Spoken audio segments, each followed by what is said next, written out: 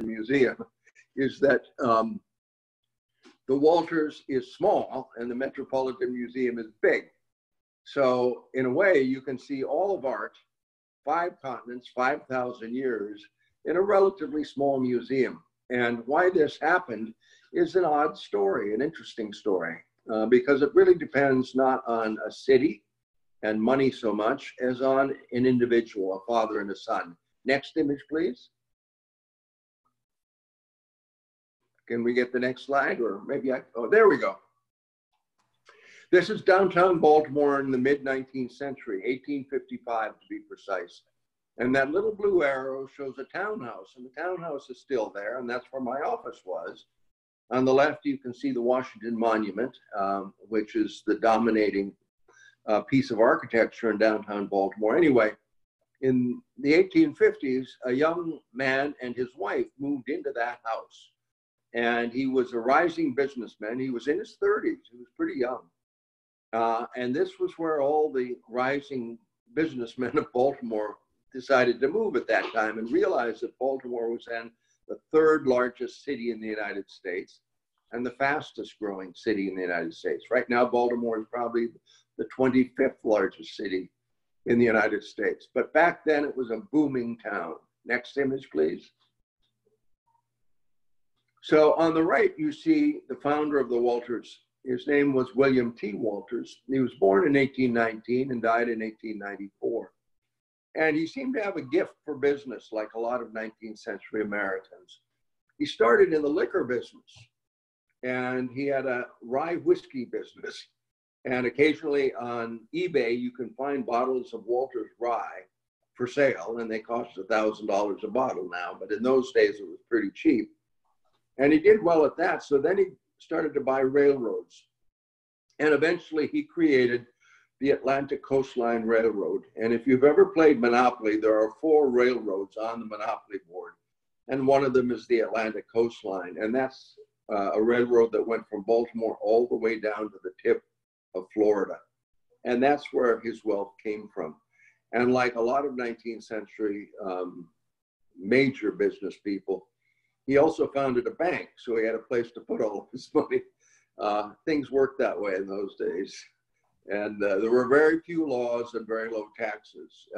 So it was it's the great Gilded Age, as they call it. Next image, please. Well, this man, William Walters, had learned from his mother that if you're around good art, it's almost like being in a church. Art and religion were very closely related in the way he understood the world. So in his 30s, he was 37 years old when he bought the painting on the left, which is by an American painter, Asher Durand. And it's a spectacularly beautiful painting. And he bought that painting for his house. Now, the house is not very big, and the painting is very big.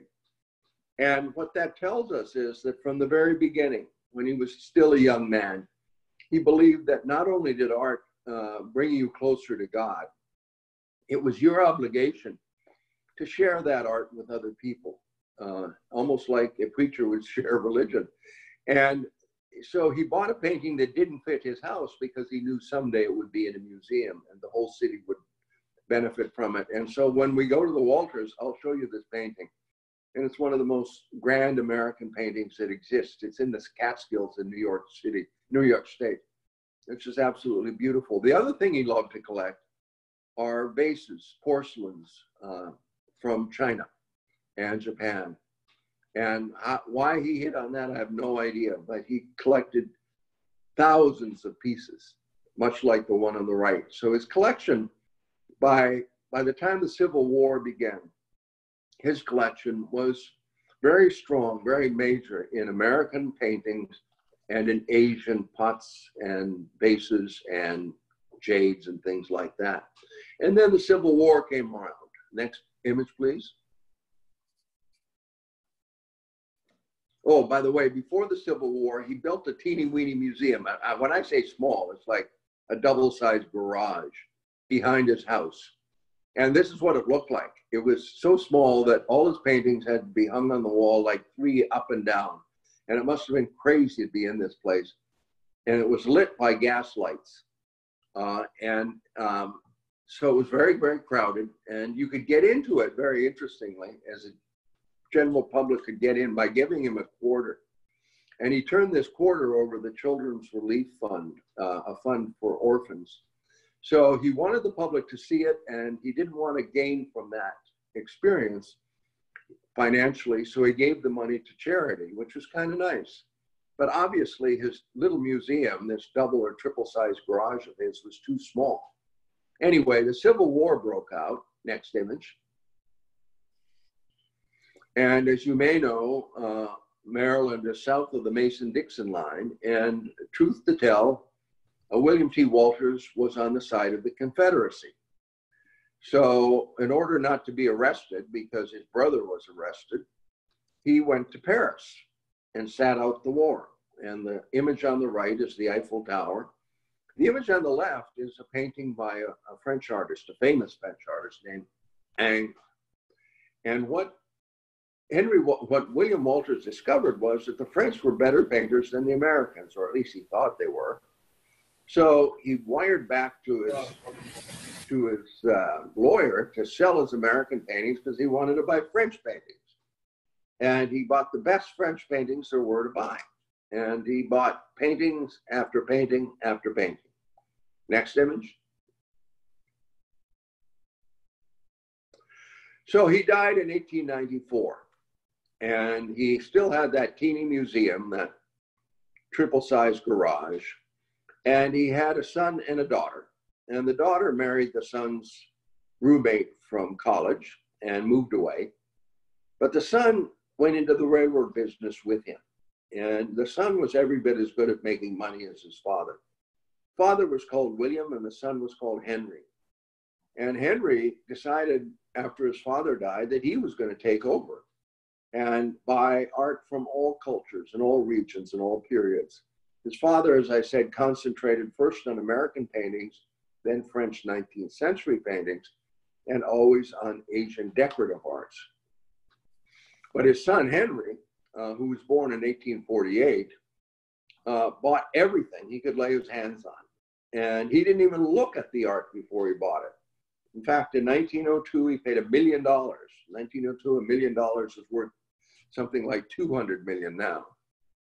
He paid $1 million for 1,700 works of art that spanned 2.5 centuries. He bought it from an Italian. And he had to recruit a ship to bring it all back to New York City. And he bought everything, as you can see in this picture, from Roman marble tombs to the most elaborate and sumptuous jewelry made by French jewelers of the period. So he covered everything from roughly 3000 BC to 1900 AD. And the father had bought about 5,000 works of art. And his son, in his lifetime, between about 1900 and 1931, when he died, bought 15,000 works of art. So the collection was 20,000 works of art, if you can imagine that. Next one. So the son didn't have enough room at all, so he built his museum. And the museum that you enter today in Baltimore, the one we will go into, was built in 1909. And you can see what the installation on the right looked like. It was just packed with things. Again, 20,000 works of art. He couldn't even keep track of them. Many of them he'd never seen when he bought them. And he would spend like $1 million a year. And that's, in today's dollars, as I say, more than $100 million. There was nobody at the time that was buying more art faster than Henry Walters. Next slide. So Henry Walters died in 1931 at the age of 83. And by the way, he lived in New York City where his business was. He didn't live in Baltimore, but he loved Baltimore. And every work of art he bought for the museum, he bought in honor of his father, because the whole idea was to complete the work his father had begun by buying works from all great cultures in the past. So when he died in 1931, there were 250 crates. As you can see, one of them at the lower left there with his initials, HR, Henry Walters. 250 crates in the sculpture court, in the courtyard of the museum, that had never been opened. Art of art that when he died had been shipped to Baltimore, but nobody had had time even to look inside the boxes. And among the things that were in those boxes were 2 Fabergé eggs. And these are the most exquisite things that were made in the Russian court in the early 20th century, right before the Bolshevik Revolution. Only 50 of them were ever made, and the Walters bought 2 of them right before he died. And right now they're probably worth $20 million a piece because they're so rare and so beautifully done. So we'll take a look at those when we go. Next slide. So when he died in 1931, he had written a will, and the will was open, and it said, I give my whole collection, 20,000 works of art, my museum, which was a private museum up till that point, to the city of Baltimore for the benefit of the public. Well, there were 2 problems. One, the city didn't know what to do with it. And 2, nobody knew what the objects were. So the city was wise enough to hire some curators and conservators, people that took care of the art and studied the art on the left, and form an education department whose business it was to try to make the art meaningful for the city.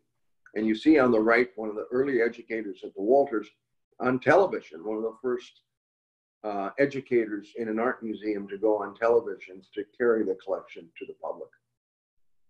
And that's been defining of the Walters ever since it opened to the public in 1934. Next slide. So when we go to the Walters, you'll see something kind of odd. You won't know it's odd, but I'll tell you it's odd. So we had 20,000 works of art, and what we did was to combine them into historical scenes. You know, this is a mummy. There the mummy is on the left, an Egyptian mummy, about 3,000-year-old mummy, and there's a real body inside there. It's a woman.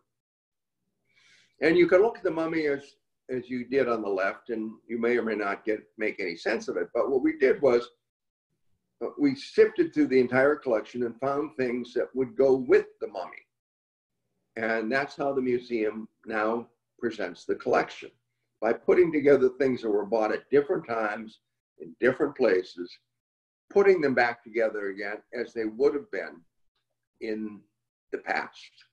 So on the right, you see that same mummy, and you see those 4 little statue things. They're jars, actually, and they're called canopic jars. And the organs of the decedent, the organs of the mummified person would go into those. So one would have the heart, one would have the lungs, one would have the intestines, one would have the kidneys. I'm not sure what all was in those things.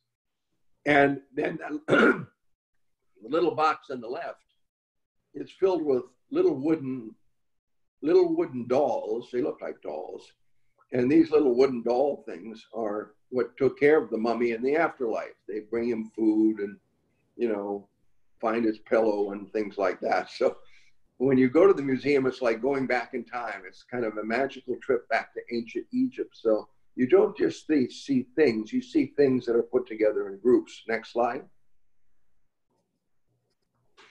And the most elaborate one, and we're the only museum in the world that has one of these, is called a Cabinet of Wonders.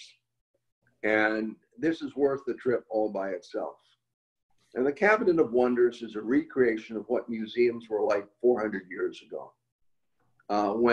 When moose heads and flying red squirrels and snakes and Egyptian mummies and paintings and butterflies and snails and beetles were all collected because they were all interesting. And people who love to collect would collect all of these things. So that room is like walking back in time to 1650, to the lifetime of Rembrandt. And it started with an alligator. We have a fully stuffed, huge alligator in that room that was shot in Florida by one of the trustees of the Walters. At the other end of the room, we have a moose head. Halfway down the hall, we have a sawtooth from a sawtooth tiger. And there's all kinds of wonderful things. And in it is rock crystal, you know, this kind of rock that you can see through. But then we also have rock crystal that's been carved into works of art, because they believe that God had given the world magical materials, and artists could turn those materials into even more powerful and wonderful things. So when we go to the Walters, we'll see all of that, and remind me to point out the alligator when we get there. And that is kind of the background of the story that I will continue when we meet at the Walters. Next slide, please. One thing that makes the Walters a little different from other museums that it's free. When Henry Walters died, as I said, he said the museum should be for the benefit of the public. So that more than 10 years ago, I decided we couldn't be for the benefit of the public if we charge people to see things that belong to them. He'd given them the collection. It belongs to the people. It belongs to you. And so anything we charge is creating a kind of a barrier or a wall that separates you from the stuff that you own. So we went free, and it's been a great part of what the museum is now about. Next one. And the other thing we did was to put the collection on the internet, so that if you lived in Florida or California or Paris, you could visit the Walters by seeing images of the collection. And we don't charge anything. And if you want to take that image and print it on your t-shirt, that's just fine. Or make a nice photo enlargement and frame it and put it on your wall, that's all the better. Because we feel that if the collection belongs to the people, pictures of the collection should also belong to the people. And it also should be for free.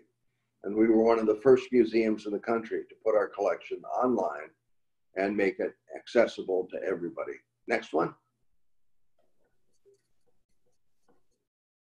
So that's the end, but not the end, because we're all going to meet and take a walk through this wonderful place and see some really dazzling things close up in the not too distant future. I hope we can do it like in October or something like that. So now, what questions do you have for me? Stacy, do you want to unmute everybody?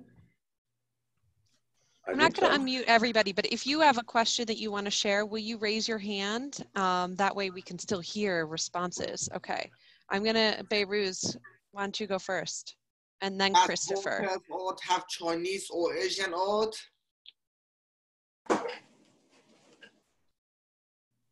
Can you ask it again, Beiruz? I didn't hear you. Does the Walters Art Museum have any Chinese or any Asian art? Oh, yeah, Gary. Good question. Yes, we do. We have lots of Asian art. And again, it's mostly ceramics, vases, things like that. Almost no paintings. I'm not sure why it was that Walters didn't buy Chinese paintings or Japanese paintings, because they're wonderful. But instead he bought Chinese jade and Japanese ceramics and Japanese pottery and things like that. So it's a huge collection of that kind of Asian material. And let's see, what else do we have from Asia? Oh, we have a wonderful collection from Thailand. And these are mostly bronze Buddhas, and they're really amazing, I have to say, quite wonderful. So yeah, it's a very good Asian collection as well. Thank you, Beiruz. I'm going to ask Christopher to go next, and then Al, you can be right after that. Okay. Go ahead, Christopher. Okay. When exactly did Mr. Walters start collecting? The father started collecting in actually about 1857. At that point, he was 38 years old. Interesting. Yeah, it's quite amazing and again, he was in the liquor business. So in the daytime, he would bottle booze. And then when he was done, he would get in touch with people to sell him art. And somehow, as I said, his mother thought that if you had art around you, literally what he said, you were half a Christian. And I'm not sure exactly how to understand that, but it meant that you were getting closer to God if you were looking at art. And that's, I think, what he believed. I don't know if his son believed that so much, but the father certainly did. Cool. Great question, Christopher. Al, I'm going to unmute you.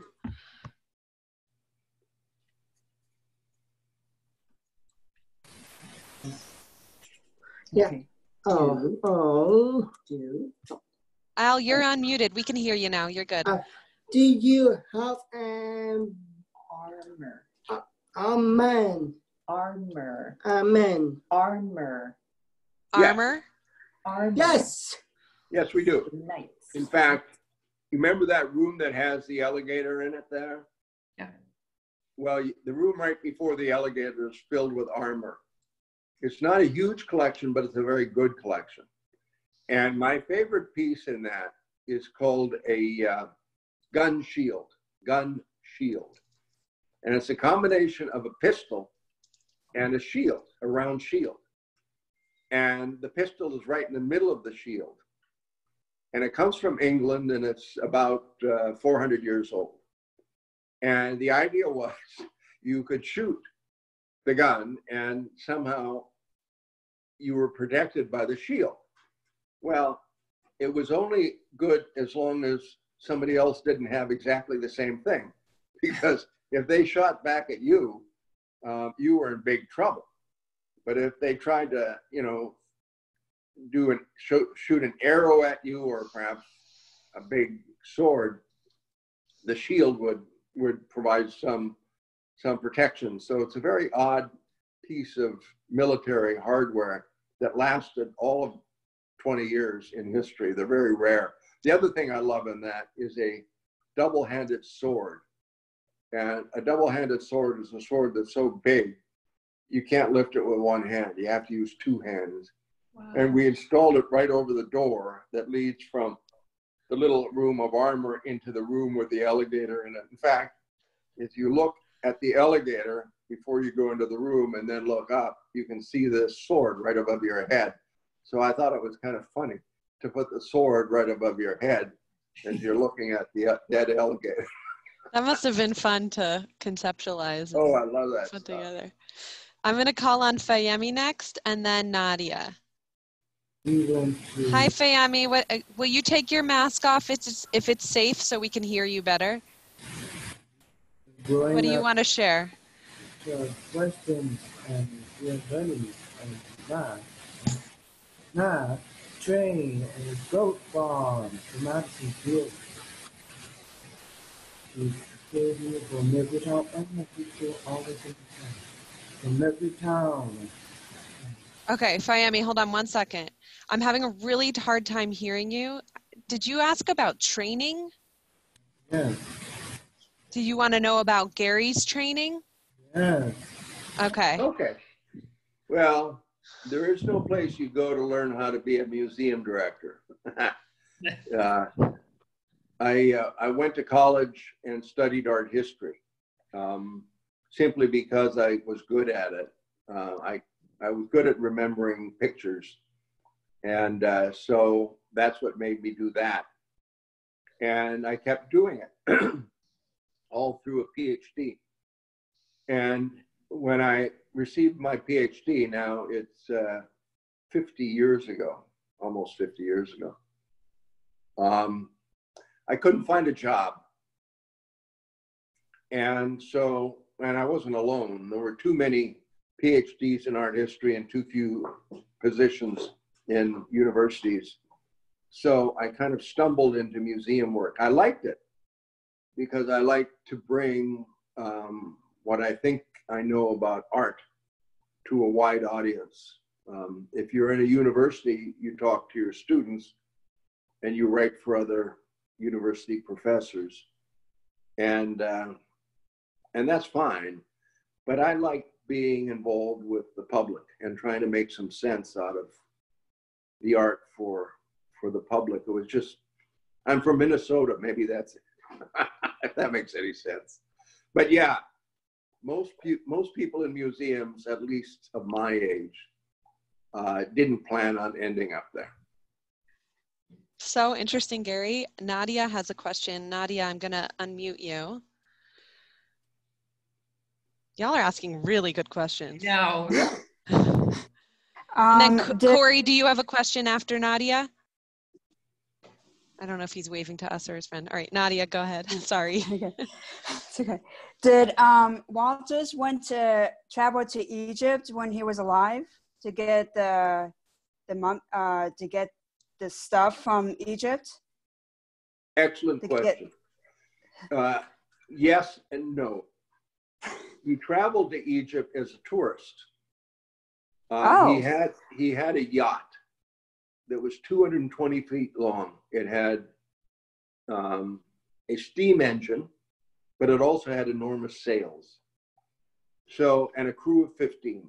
So the yacht would be taken to Europe from New York, where he had it most of the time. And he would take a passenger liner ship to Europe, meet up with the yacht, and he would take it to St. Petersburg, he would take it to Rome, he would take it to Egypt. And he went up the Nile on this boat. But he didn't buy anything Egyptian. And we have a great Egyptian collection, but he bought it in Paris.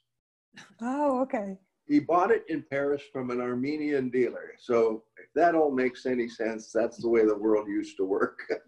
Okay, because my dad's from Egypt, so it's just fascinating to see all those Egyptian artifacts. Oh, it is indeed. And when I've been to Egypt a couple times, and I know exactly where some of his things came from. The mummy comes from right near the temple of the woman pharaoh Hatshepsut, if I'm not pronouncing the name correctly. Yeah, I won't say the name because my dad will pronounce it correctly. but I can see in my mind's eye, I can see exactly the hillside where we know that coffin came from. He has one of the best collections in the world of Egyptian bronzes. And we know exactly where they came from. Now, nowadays you can't do that. You can't buy Egyptian art anymore. Egypt won't let that happen, and that's just fine. But when he bought in 1915, it was all fine. Egypt was well aware of what was going on, and they had no quarrel with it. So, but we don't have any big things, you know. Oh, okay. We were shipping this back on this boat.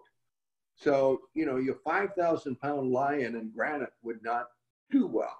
So right. The Walters collection is mostly of small Egyptian pieces. Do you have any information I can look up to send to my parents? Yeah, just go online.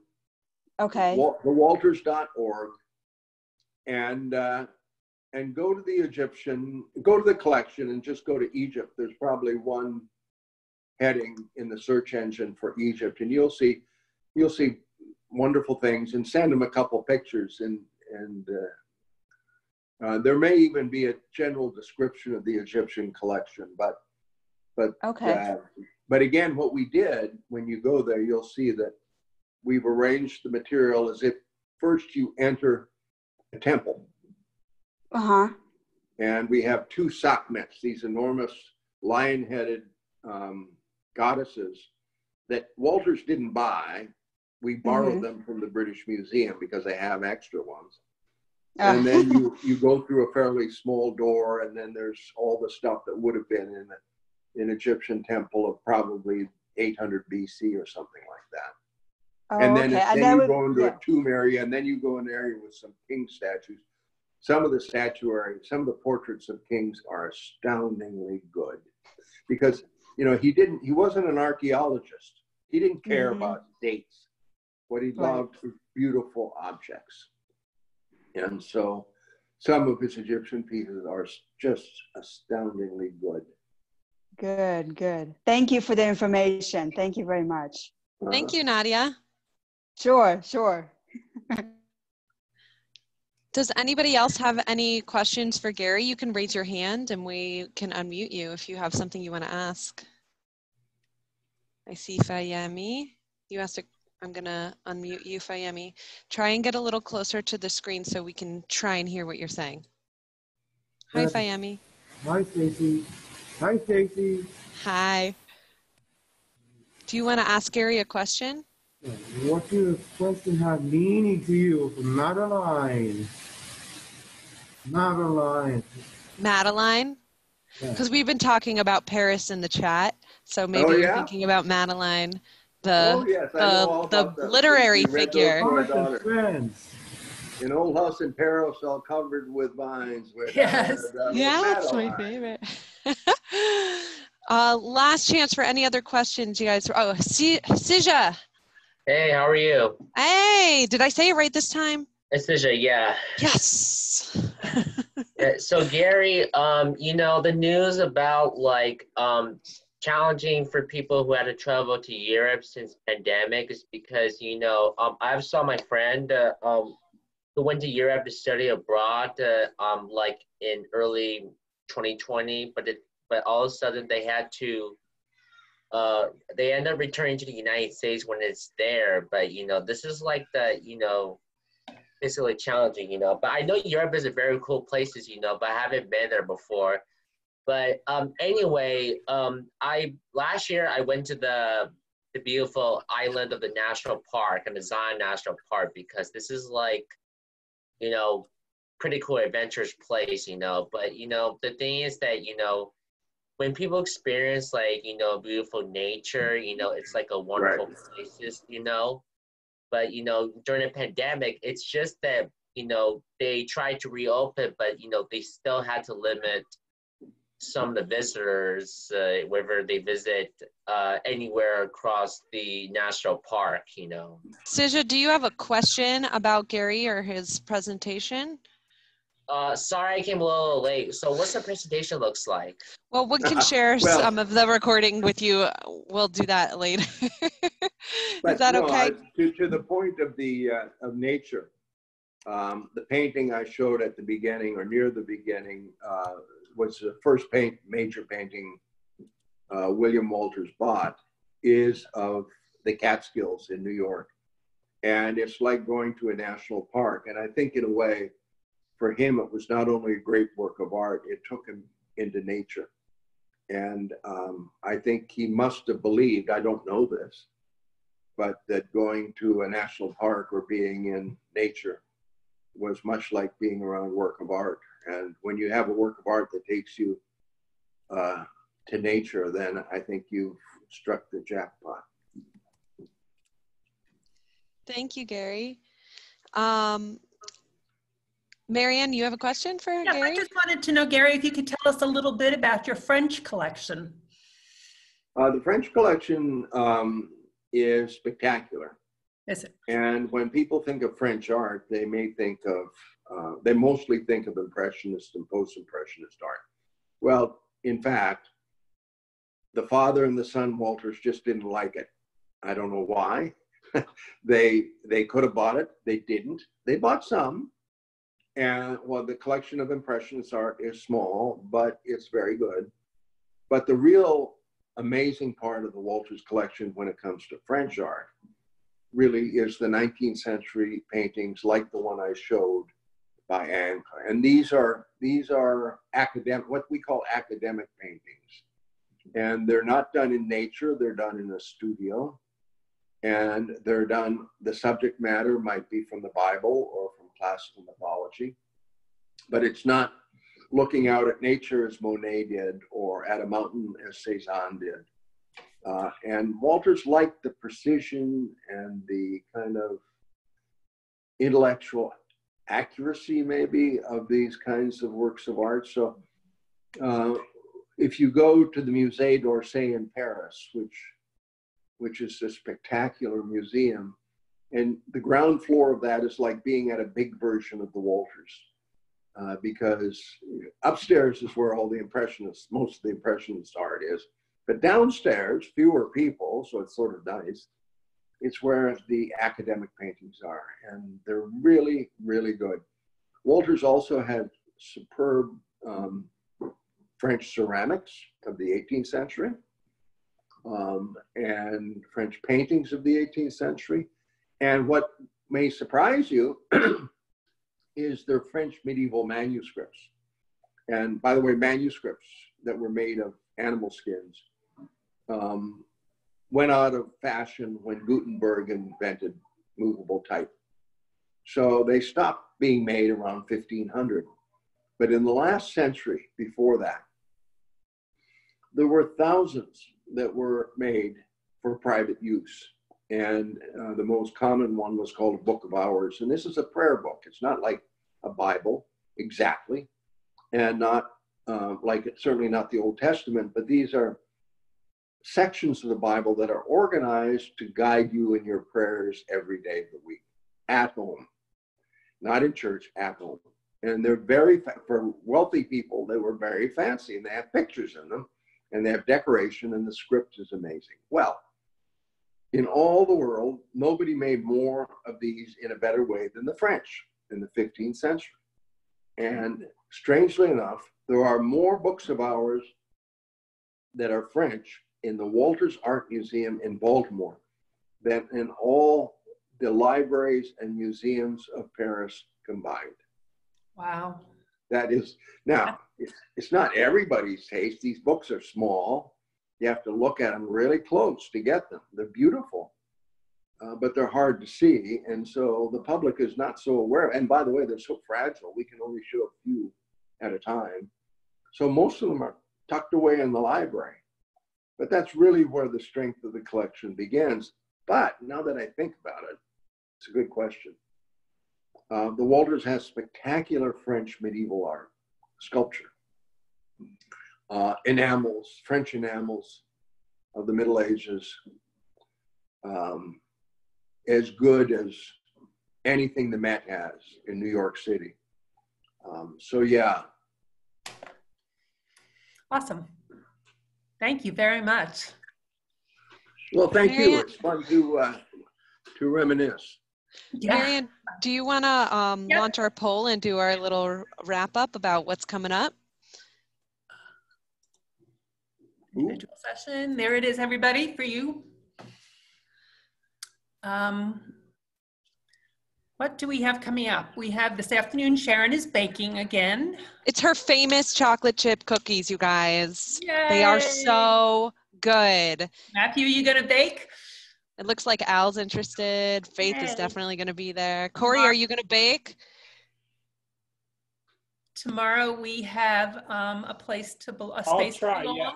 We have yoga. What else do we have anything Sunday? We don't. Yeah, it's bingo this Sunday. Yeah, I know. I'm so excited. Hope you get an Amazon gift card again. Yeah, maybe you will. Maybe you will. Oh, I'll see you, everyone. Yeah, if you have to pop off, go ahead. If you still have to answer our question in the poll, please do. And you feel free to add into the chat any other feedback or comments you want to share with us about Gary's presentation today. Gary, thank you so very much. Well, it's a great audience. Yeah, they're awesome. Guys, I also want to let you know that next week for Culture Series, Gary and I have a mutual friend. Her name is Lauren Latessa, and she's a professional cellist. And she is coming on to not only play music for us, but we're also going to have a conversation about music and emotion.